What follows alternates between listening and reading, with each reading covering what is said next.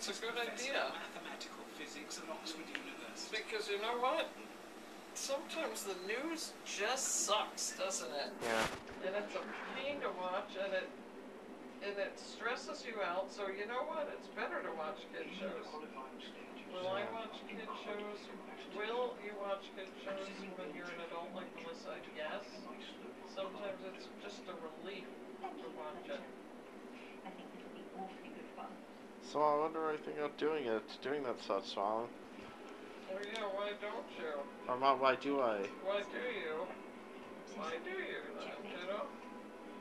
Or Chicago Tonight thing. Checkmate.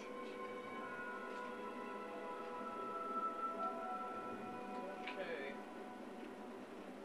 Must have had help from above. Never the job. More Chicago Tonight things This instead. young lady was 3-time chess champion at Cambridge University. More Chicago Tonight things. Lots of good Chicago Tonight things.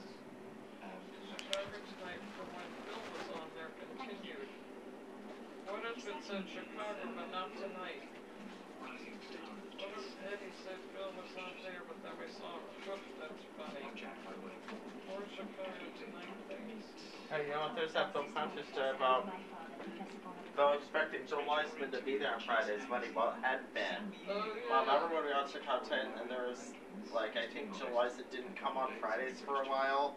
Joel Weissman? Yeah. Well, that's because he had retired, kiddo. No, that was before then. I had written a story about that, Mom. Oh, yeah, So- that's right. So, Mom, do you remember that? Mom, I wonder why, sometimes something we could review, we didn't see Joe Weissman sometimes. No, we didn't. Were we even with it then? Oh, you're right, we didn't. Sometimes he might have chosen to just not come.